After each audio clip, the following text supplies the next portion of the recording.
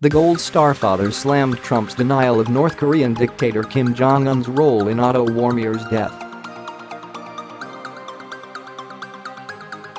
Gold Star father and Muslim American Khizr Khan, who made a name for himself standing up to President Donald Trump's Islamophobic rhetoric and criticism of his family, slammed the commander-in-chief's seesawing on North Korea's responsibility for the death of Otto Warmier.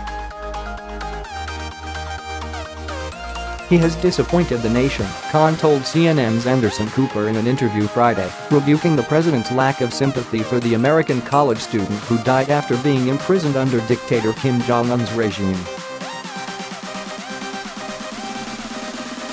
Basically, the element of that empathy is missing, and without that, we will continue to go through this ordeal whatever time is left, whatever time we have to endure with Trump in the Oval Office. Closing his summit in Hanoi, Vietnam, with Kim on Thursday, where no nuclear deal was reached, Trump said the dictator had told him he was unaware of how Warmier was fatally injured in 2017 and that he took Kim at his word. Having made himself the target of bipartisan criticism, by Friday, Trump defended his statements, tweeting that he had been misinterpreted and that he of course held North Korea responsible. However, the seemingly endless parade of scandals and White House chaos under Trump's administration wasn't a shock to Khan.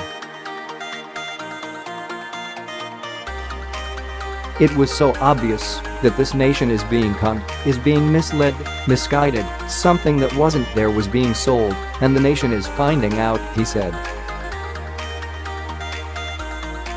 The disappointing part is that our Republican leaders, members of the Congress, they have forgotten their leadership, they have forgotten what their obligations are to the Constitution, to our democracy, to the rule of law.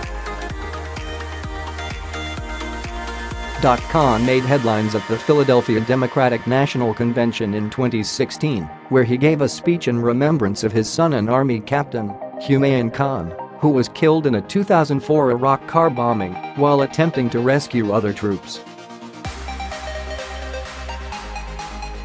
Juxtaposing the story with Trump's anti-Muslim smears, Khan then created a famous moment when he raised up a pocket-sized constitution before the audience, asking the then presidential candidate if he had bothered to read it.